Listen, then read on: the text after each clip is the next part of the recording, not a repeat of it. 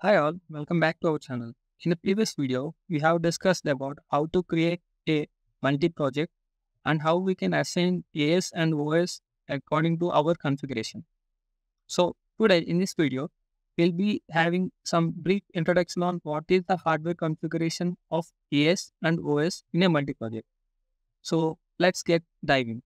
So here we are in our workstation. So we'll quickly open Schematic Manager. Since this is our last project we have opened, it will directly open the last saved multi. So, as I told, we are going to have a clear view of what is the hardware configuration offerings of AS and OS in PCS7. We can click on this schematic 400 and double click on hardware. This will open the hardware window as you can see here. You can enlarge this one by doing this. So my 410 single H processor has two Ethernet ports, X5 and X8. So if I want to connect this CPU or PLC to my engineering station, I need to configure an Ethernet or Profinet to from this X5 to or X8 to my PC station NIC card. So we'll go to this one. So here you can see some address general. So here we can configure the address of this Profinet and still it is not in network. So we can change through properties and you can give IP which suits to your requirement. For demo purpose, I will be saving with the same IP. Okay. So here you can see I have a Profibus DP master system. If you want to add any Profinet remote IOs, you need to connect it to any Ethernet port. So you will be having net remote IOs. You can see some properties on CPU also. So here you can see generalized information, some startup configurations, startup on power, warm restart. Warm restart in the sense, so CPU will hold all the memory variables from previous shutdown. Cold restart in the sense, it will eliminate all the memory locations and resets to initial state. Cyclic drop memories, return to memory area, normal memory area, and interrupts. Here, as I told about OB concepts, here you can set some default OBs and we can assign PIP, process image partitions to that. Some H parameters and protection. So, if you want to protect your CPU from unauthorized program downloads, you can configure a CPU password protection here. Since this is a demo, I'll be changing it to override password. Local memories. Yeah, I already shown you these things.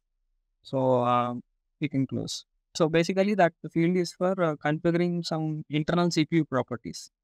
So after you have configured your CPU, it is mandatory to save and compile the changes, and then you can download to CPU if it is physically connected to your ES system to CPU through X5 or X8 port.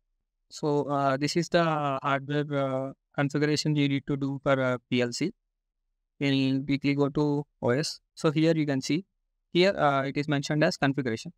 So first main step is like when you are configuring on OS, you need to make the OS name as system name. So go to object properties. So here my system name was computer name identical to system name. This is mandatory step you need to do when you are configuring the OS. You need to configure the OS name with the computer name. So here you can see. Now you can go to this one, here itself, and you can double click on configurations. So this is basically the OS configuration.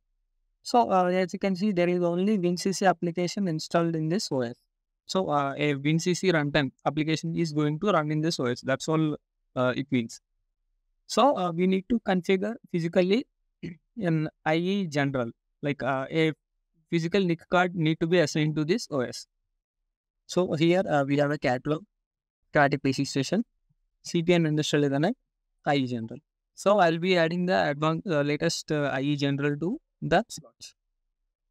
So it will be asking me what is the IP of this IE general and what is the subnet mask. So for demo sake, I was skipping this part. But you need to assign this system IP and subnet mask. So here my IE general got configured. You need to save and download the configuration.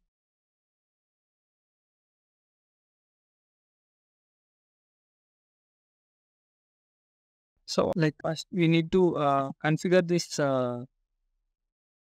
into configuration manager also. Go to configuration. You can see what are the local networks. So we need to configure in terminal bus. So we can see what are the systems available. So I'll be selecting 211 and press on configure. So this will create my configuration.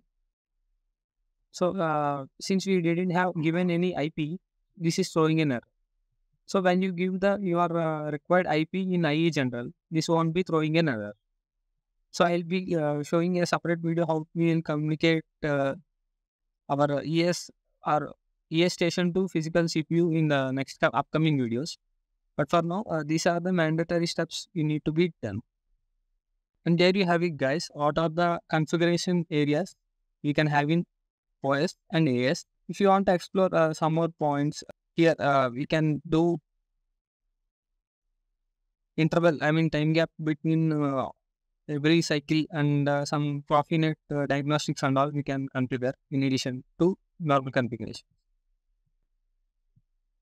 And if you found this video helpful, please give us a thumbs up and subscribe to our channel for more exciting videos on industrial automation. Thank you all and see you in the next video. Goodbye.